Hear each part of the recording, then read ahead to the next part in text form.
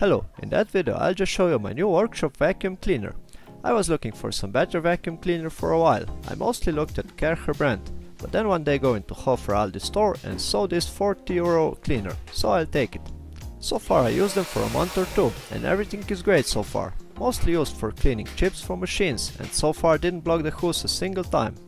There are tons of Ash vacuum cleaners on the market, pretty same with small differences. That one got 1300 watt of power, 20 liter steel container, 5 meter long cable, 1.5 meter long very flexible hose with steel insert, plus 50 cm of fixed aluminium tube and has 3 wheels.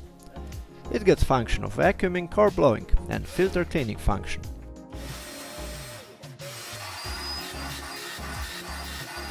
Inside is a pretty big filter with a mesh around for bigger parts, so useful capacity of container is about 14 liter. So far I used basic vacuum, but it was full in a moment and emptying them was annoying. It has 2200 watt, but the new one with only 1300 has much more vacuuming power. It's really good for the price, it do the job just great, but still got few cons. First one is cable, which meant to be wrapped around the motor. But it's annoying, so I make a simply hook behind where I can hang a cable, and also storing a hose is much easier. Then there's aluminium tube. I don't want to scratch over the machines with aluminium, so I make a coupler which allow me to fit on the old plastic end of hose. And there's one more cons I'll fix in that video. It only has a switch, so it only works with full power, which can be problem if we got bunch of chips, so it want to suck all at once, and then it make even bigger mess when chips flying around. So I buy that 2 kW motor controller for about $3. Now let's try to install that in. When I open the cover, firstly check for the wiring. I want to install regulator behind the switch because I don't want it constantly supplied. Then I check for the mounting spot. Housing is very curved, so there's no way I mount it together with potentiometer. So I need to desolder it and put a piece of cable between.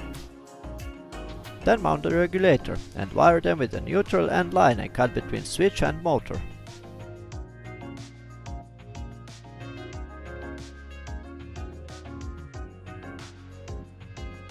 It should work now. But don't, because it got another switch, so the motor won't start if there's no filter fully tightened on position. Okay, it worked now. On regulator is also a small trimmer for setting lowest RPM of the motor, so make some fine tuning and screw the cover back on. That's it, 20 minutes of work and a cheap regulator just bring the vacuum to next level. After those 3 tiny improvements, vacuum cleaner become even better. I just can't wish more for the price, except for wheels so it won't fall that fast and about 50 cm longer hose, so I can reach every spot while the vac is on the floor.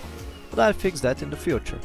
Thanks for watching, like, share and subscribe if you like, and see you next time.